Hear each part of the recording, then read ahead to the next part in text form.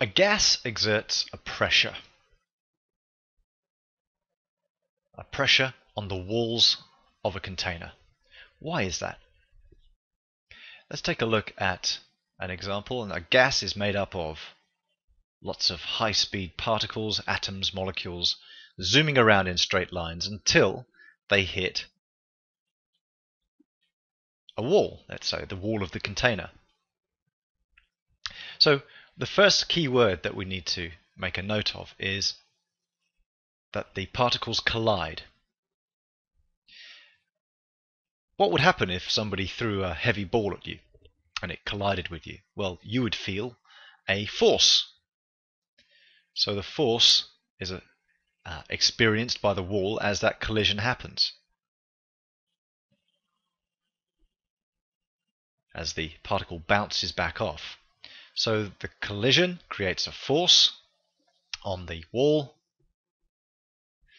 and that force, well, there is actually an area of all of these collisions happening, and there are thousands and millions of collisions happening every second. In fact, on you right now, the air is colliding with you trillion times a second. And all of those collisions average out to create a force over an area. And a force acting over an area, so a force acting over an area creates a pressure. So collision, force, pressure. So what would happen if you added some more heat energy to this gas? When you add more thermal energy, you increase the kinetic energy of the particles. They move faster. And if they move faster, then they're going to collide harder with more force.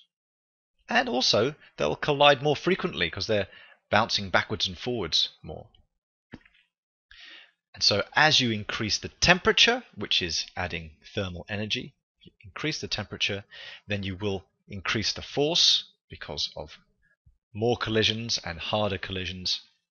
And that will mean that you're creating a bigger pressure acting on the walls of the container.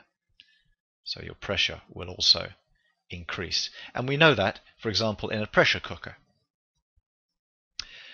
where if you heat up the pressure cooker, which is sealed in a fixed volume, then the gas particles, in this case water vapor, will hit the container walls faster, more frequently, and with greater force. And that will create a higher pressure. So let's fill the flashcard in. A gas exerts a pressure on the walls of a container. This is due to the particles colliding with the container walls.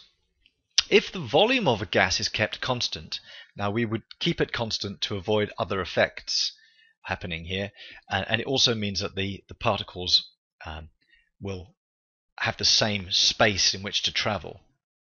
If we keep that volume constant, then increasing its temperature, we're adding more kinetic energy to the particles, they collide with faster, with more force, and therefore it will also increase the gas's pressure.